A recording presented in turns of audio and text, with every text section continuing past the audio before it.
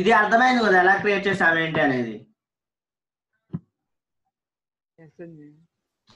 అలాగే remove role to the user ఉంది కదా, నేనేం చేస్తున్నా అంటే జస్ట్ ఈ వేరియబుల్ సెట్ ని కాల్ చేసుకుంటా అనమాట. చూడండి వేరియబుల్స్ ఇంకేమి క్రియేట్ చేయట్లేదు. మనము వేరియబుల్ సెట్స్ రెండు యూజ్ చేసుకోవచ్చు, మన ఇష్టం అనమాట. అది మనం ఎలా అనేది చూడండి. ఎడిట్ లోకి వెళ్తున్నా, ఆల్రెడీ వేరియబుల్ సెట్ ఉంది దానికి. యూజర్ రోల్ నేను ప్రీవియస్ క్రియేట్ చేసా కదా, అది యూజ్ చేసుకుంటుంది. User role variable set, save. ఒకసారి ట్రై టు కొట్టండి, సేమ్ వస్తుందా? వచ్చిందా? యూజర్ రోలు అడిషనల్ ఇన్ఫర్మేషన్. కానీ మ్యాండేటరీ రాలేదు. చూడండి మ్యాండేటరీ కానీ కరెంట్ లాగిన్ యూజర్ కానీ రాలేదు. ఎందుకు రాలేదు అయ్యా అంటే ఇన్హెరిట్ అనే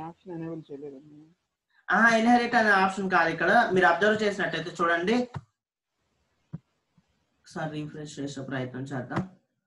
ఈ వేరియబుల్స్ ఇక్కడ కనబడవు, ఇప్పుడు ఇక్కడ ఉంటాయి. చూడండి మనము కెటలాగ్ ఇవ్వే పాలసీ ఎక్కడ రాసుకున్నాం? ఏ లెవెల్లో రాసుకున్నాం? కెటలాగ్ లెవెల్లో రాసాము, అవునా? మనము కెటలాగ్ ఐటమ్ లెవెల్లో కాకుండా వేరియబుల్ సెట్ లెవెల్లో కనుక రాస్తే వేరియబుల్ సెట్ కి అప్లై అవుతాయి అనమాట. చూడండి ఫర్ ఎగ్జాంపుల్ ఇప్పుడు ఫాల్స్ పెడుతున్నాను. ఇవైతే యాక్టివ్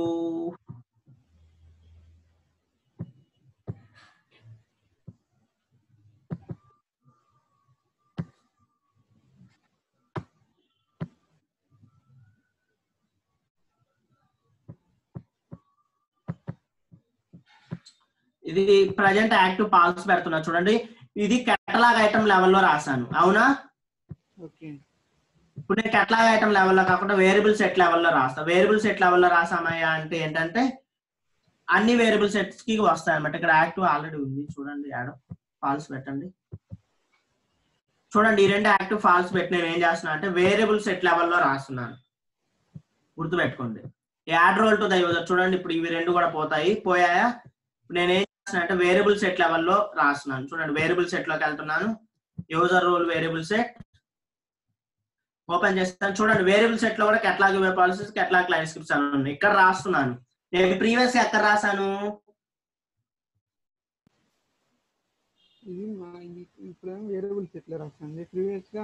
కెటలాగ్ ఐటమ్ లో అంటే ఆ కెటలాగ్ ఐటమ్ వరకే అప్లికబుల్ అవుతుంది అది, ఓకేనా? ఓకే. వేరియబుల్ సెట్ లో అంటే వేరియబుల్ ఎక్కడ కాల్ చేసుకుంటే అక్కడ వర్క్ అవుతుంది.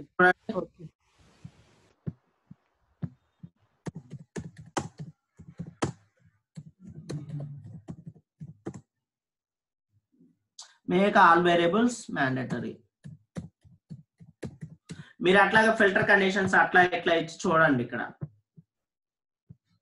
సేవ్ చేస్తున్నా. చూడండి ఇక్కడ RITM సెలెక్ట్ చేసుకోవడం మర్చిపోయి, మీరు తర్వాత చూసుకోండి అది, ఓకేనా? RITM ఇంకేదైనా కానీ RITM కెటలాగ్ టాస్క్ మనం ఇందాక క్రియేట్ చేసింది కెటలాగ్ టాస్క్ అనమాట. అక్కడ కూడా అప్లై అవ్వాలా అంటే ఇక్కడ ట్రూ పెట్టుకోవాలి. కెటలాగ్ టాస్క్ కూడా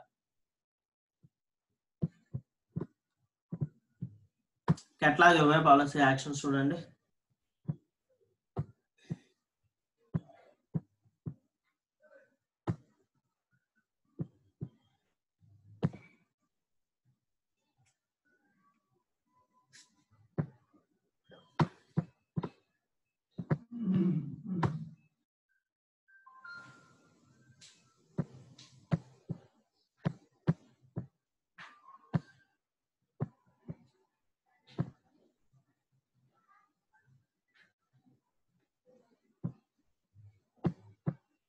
చూడండి రెండు మ్యాండేటరీ టూ చేశాను. ఒకసారి రీఫ్రెష్ చేసి చూద్దామా? ఇదేంటి add role to the user mandatory అయింది. చూడండి ఇదేంటి remove role to the user, ఇది కూడా మ్యాండేటరీ అవుతుంది ఎందుకంటే మన వేరియబుల్ సెట్ లో కాబట్టి రాసింది. అట్లాగే మీరు కెటలాగ్ లైన్ స్క్రిప్ట్ యాడ్ చేసి చూడండి, ఓకేనా? కరెంట్ లాగిన్ యూజర్ చేస్తారు కదా, అదనమాట. కుదిరితే మీరు దీని ఫంక్షనాలిటీ కూడా రాసే ప్రయత్నం చేయండి డిలీట్ చేసుకోవడానికి, ఓకేనా? డిలీట్ చేయడానికి ఏం రాయాలి? డిలీట్ రాస్తే సరిపోదు కదా. ఇంకా ఏంటయ్యా అంటే నాకు రిక్వైర్మెంట్, ఇంకో రిక్వైర్మెంట్ ఏంటంటే ఇక్కడ చూడండి రోల్స్ అన్ని కనబడుతున్నాయి, అవునా? నాకు ఈ డిలీట్ దాంట్లో రోల్స్ అన్ని కనబడకూడదు. వీడికి ఏ రోల్స్ అయితే ఉన్నాయో అవే కనబడాలి. అర్థమైందా? అది ఏంటి స్క్రిప్ట్ ఇంక్లూడ్ లో రాసుకొని కాల్ చేసుకోండి. స్క్రిప్ట్ ఇంక్లూడ్ ని ఇక్కడ కాల్ చేసుకోండి. ఫర్ ఎగ్జాంపుల్ రోల్ ఓపెన్ చేస్తున్నాను చూడండి.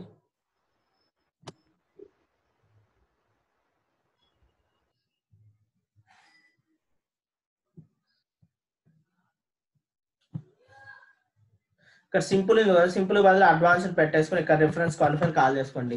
మీరు లాస్ట్ టైం చూసారు కదా అసైన్మెంట్ గ్రూప్ సెలెక్ట్ చేసుకుంటే అసైన్ టు రావాలి అనేది. అలాగే ఇక్కడ మీరు ఏం చేస్తారంటే కరెంట్ లాగ్డ్ ఇన్ యూజర్ యొక్క రోల్స్ ఏమేమి ఉన్నాయి ఆ రోల్స్ ఇందులో డిస్ప్లే చేసేట్టు స్క్రిప్ట్ ఇంక్లూడ్ రాసుకోండి అడ్వాన్స్డ్ క్వాలిఫైర్ కి. దాన్ని ఇక్కడ కాల్ చేసుకోండి Java script colon new script include name dot function. ఖచ్చితంగా ఇది చేయాలి, రేపు పొద్దున క్లాస్ లో చూస్తాను. ఓకేనా? ఓకే అండి. ఇంకా ప్రజెంట్ అయితే ఈ కెటలాగ్ ఐటమ్స్ రేపు రికార్డ్ ప్రొడ్యూసర్ ఆర్డర్ గైడింగ్ ఉంటాయి. ఒక రోజు రికార్డ్ ప్రొడ్యూసర్ చూద్దాం, ఒక రోజు ఆర్డర్ గైడ్ చూద్దాం. ఈ వీక్ మొత్తం సర్వీస్ కెటలాగ్స్ చెప్తాను. ఇంకోటి ఏంటంటే మీకు ఒక లిస్ట్ ఇస్తాను, ఆ లిస్ట్ లో 25 కెటలాగ్ ఐటమ్స్ ఉంటాయి, అవి చేద్దరు కానీ. మీకు డాక్యుమెంట్ కూడా ఏదో పంపిస్తా అని చెప్పి పంపించలేదు, మర్చిపోయాను, ఈ రోజు పంపిస్తాను.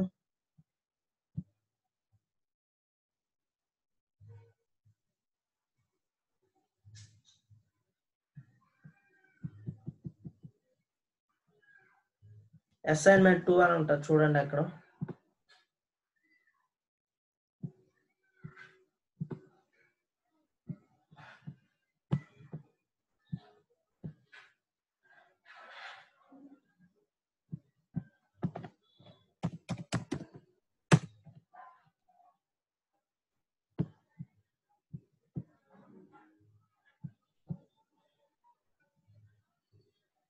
అసైన్మెంట్ 2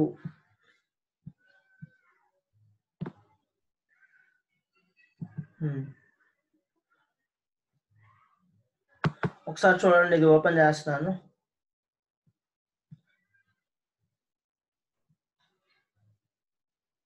గాయస్ చూడండి, ఫస్ట్ 2 వదిలేసేయండి, ఫస్ట్ 2 స్ప్రెడ్ షీట్స్ వదిలేసేయండి.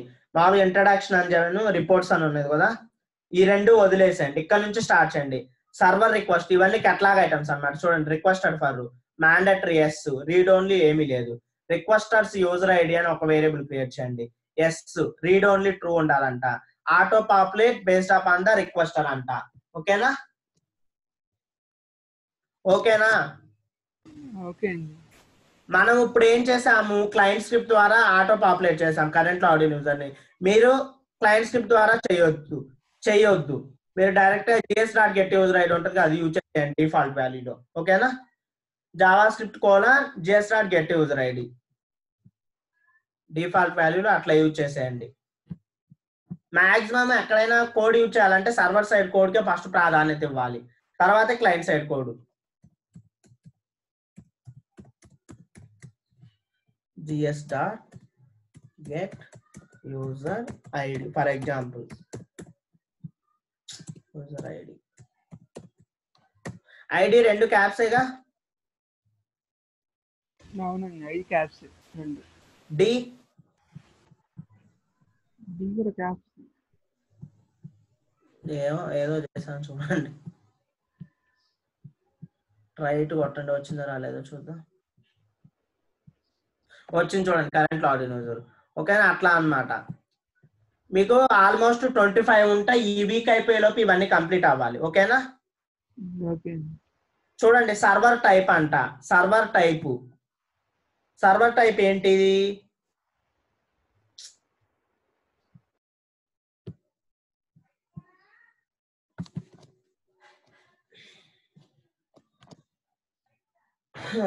సర్వర్ రిక్వెస్ట్ కదా. చూడండి, సర్వర్ టైప్ అంటున్నాడు. సర్వర్ టైప్ ఏంటి? ఫిజికల్, వర్చువల్ ఉంది. అంటే ఇది ఏంటి? చాయిస్ ఫీల్డ్ లాగా, అంతే కదా, చాయిస్ వేరియబుల్ అంతే కదా గాయస్.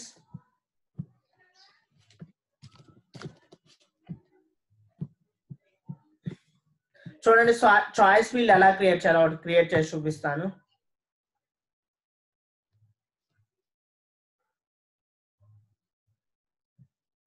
ఫర్ ఎగ్జాంపుల్ నా ఇక్కడ వచ్చేసి చాయిస్ ఫీల్డ్ అంటున్నాడు వాడు. చాయిస్ అంటే సెలెక్ట్ బాక్స్ అని ఉంటుంది అనమాట. సెలెక్ట్ బాక్స్ చూడండి, సెలెక్ట్ బాక్స్ చాయిస్ ఫీల్డ్ అంటే చాయిస్ ఫీల్డ్ లాగా రావాలంటే మనకి సెలెక్ట్ బాక్స్ అనమాట.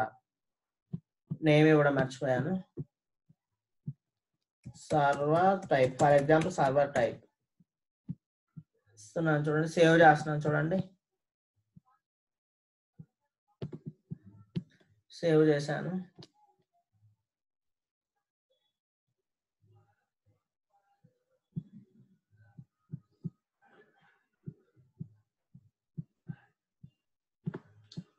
చూడండి కింద క్వశ్చన్ చాయిసెస్ అడిగితే అనమాట. ఫర్ ఎగ్జాంపుల్ సర్వర్ టైప్ ఏంటి, వర్చువల్,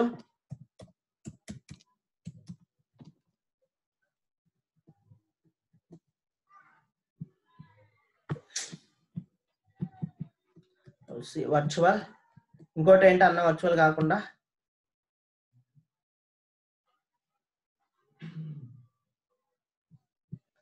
ఇంకోటి ఏదో ఉంది కదా సర్వర్ టైప్, ఫిజికల్ ఎక్కడ చేస్తా ఫిజికల్, అది ఎక్కడ చేసేది ఎక్కడ ఉంది, అది యాడ్ యాడ్ చేస్తుంది ఫిజికల్. చూడండి ఇక్కడ కొత్తది యాడ్ చేయండి.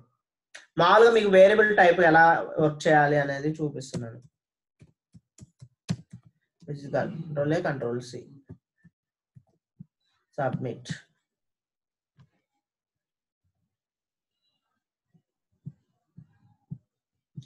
చూడండి రీఫ్రెష్ చేయండి. ఇప్పుడు for example server side type వస్తుంది, వచ్చింది. ఆ సర్వర్ టైప్ వర్చువల్, ఫిజికల్. మనకి నన్ ఆప్షన్ కూడా కావాలి. For example default value virtual వస్తుంది, నన్ ఆప్షన్ కూడా కావాలనుకోండి, టైప్ స్పెసిఫికేషన్ లో ఇంక్లూడ్ నన్ను పెట్టేసేయండి, నన్ను కూడా వస్తుంది.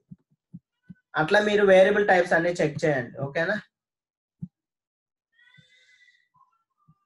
ఓకేనా, వచ్చిందా సర్వర్ టైప్ వర్చువల్, ఫిజికల్. ఇది వేరియబుల్ సెట్ లో లేదు, గుర్తుపెట్టుకోండి, కెటలాగ్ ఐటమ్ లోనే ఉంది ఇది సర్వర్ టైప్. అవునా, చూడండి ఈ సర్వర్ టైప్ అనేది కెటలాగ్ ఐటమ్ లోనే ఉంది. అంటే ఈ catalogue item add role to user అనే కెటలాగ్ ఐటమ్ కే వస్తుంది, remove role to the catalogue item కి రాదు ఈ సర్వర్ టైప్. అర్థమైందా? అట్లాగే మీరు ఏం చేస్తారయ్యా అంటే ఒకసారి అనలైజ్ చేసుకోండి, కామన్ వేరియబుల్స్ ఏమేమి ఉన్నాయి, ప్రతి దానికి కామన్ వేరియబుల్స్ ఏమేమి ఉన్నాయి చూడండి. Requesters, user ID, requester for manager, ఇవన్నీ కామన్ గా ఉంటాయి ప్రతి వాటికి. వీటికి ఏంటంటే ఒక వేరియబుల్ సెట్ క్రియేట్ చేయండి. చూడండి ఇది చాలా పెద్దది అనుకుంటా, ఇందులో లేదా రిక్వెస్టర్ ఫర్ ఏం లేదు.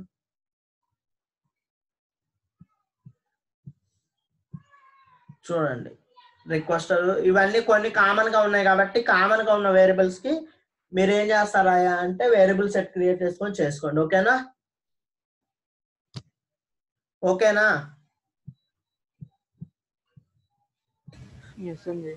ఇన్ని ఉన్నాయి అన్నమాట మొత్తం.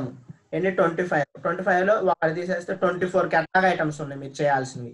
ఈ వీకెండ్ అయిపోయేలోపు కంప్లీట్ చేసుకోండి. ఓకేనా,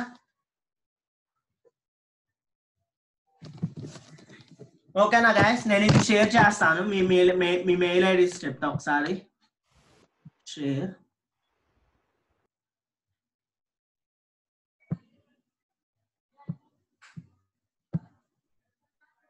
చెప్పండి మీ మెయిల్ ఐడీస్ ఒకసారి. హలో,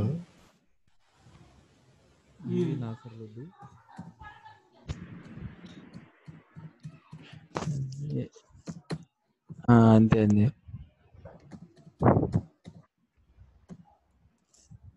అన్ని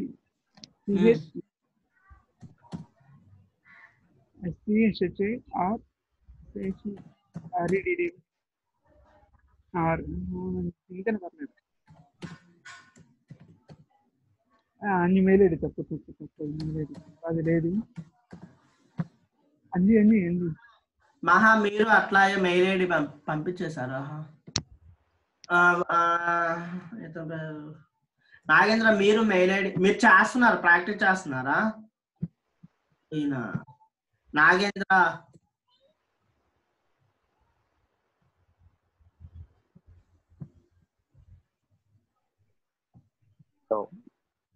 మీరు ప్రాక్టీస్ చేయట్లేదు కదా డైలీ, మామూలుగా జస్ట్ వింటున్నారు అంతే కదా? ఓన్లీ వాచింగ్ చేస్తున్నా, ప్రాక్టీస్ చేయట్లా. అంటే చెప్పా కాదు, స్క్రిప్టింగ్ చూస్తున్నా. Okay okay. Shashi mail ID okay, మీకు అవసరం లేదు ప్రజెంట్ అయితే. ఓకే ఓకే ఓకే, మీకు అవసరం లేదు ప్రజెంట్ అయితే. ఇంకా శివాజీ పంపించమని పంపిస్తా.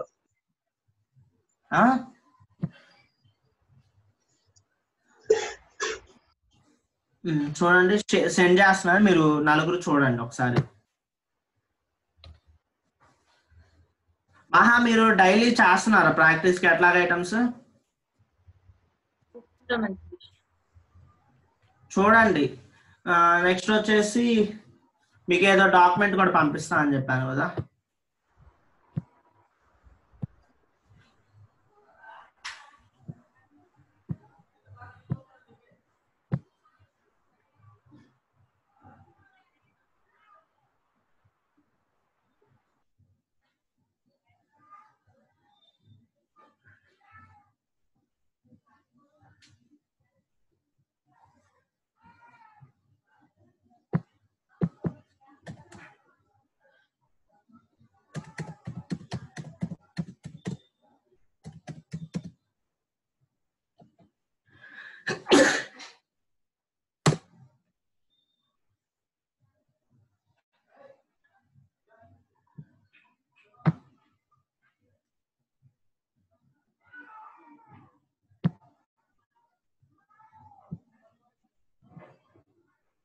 ఓకే, ఇది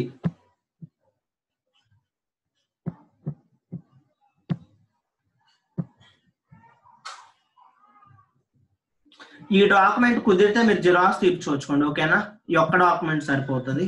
ఇవన్నీ మామూలుగా గ్లైడ్ ఫామ్ మెథడ్స్ ఉంటాయి, glide element methods ఏమేంటి, glide system day time methods, అట్లాగే గ్లైడ్ రికార్డ్ మెథడ్స్ ఏమేమి ఉంటాయి అనేది ఇందులో ఉంటాయి.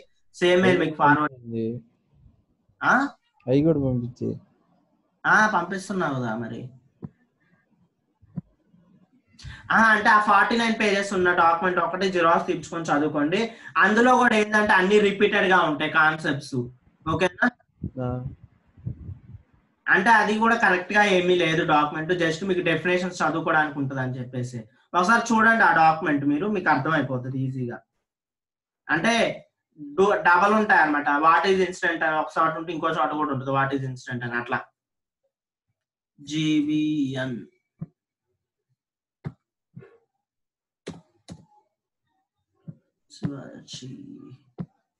మహా, ఇంకొకరు ఎవరు, శశి. ఓకే అండి, ఓకే పర్లేదు. హలో, చెప్పు, నీది చెప్తా మెయిల్ ఐడి ఒకసారి నాగ్.నాగ్ NH.NH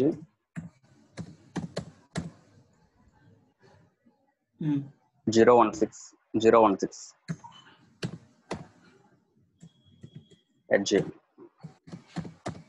ఓకే,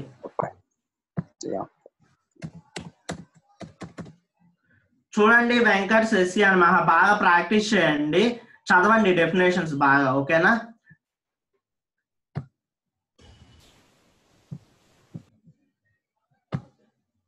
సరే గైస్ మరి ఉంటాను. రేపు కూడా సర్వీస్ కి ఎట్లాగూ సేమ్ మీటింగ్ ఐడి.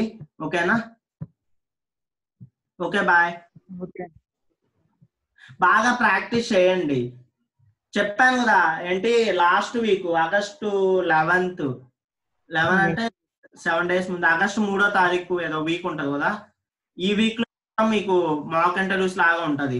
అప్పటికల్లా మీరు ప్రిపేర్ అయ్యి ఉంటే అది మీకు హెల్ప్ అవుతుంది. మీరు ప్రిపేర్ అయ్యి ఉండకపోతే మీకు హెల్ప్ అవుతుంది, నాకు టైం వేస్ట్ అవుతుంది. ఓకేనా, థియరీ కానీ ప్రాక్టికల్ కానీ చూడండి. ఈ డేట్ కి మీకు ప్రిపరేషన్ మొత్తం అయిపోయి ఉండాలి. 3వ తారీఖుకి మీరు ఎలా ప్లాన్ చేసుకుంటారో చేసుకోండి. క్లాస్ లో చెప్పిన ప్రిపేర్ అవ్వాలి, అట్లాగే మీరు రోజుకి ఇన్ని టాపిక్స్ అని పెట్టుకొని ప్రిపేర్ అవ్వండి డైలీ. ఓకేనా, ఓకే అండి, సరే మరి ఉంటా, బాయ్.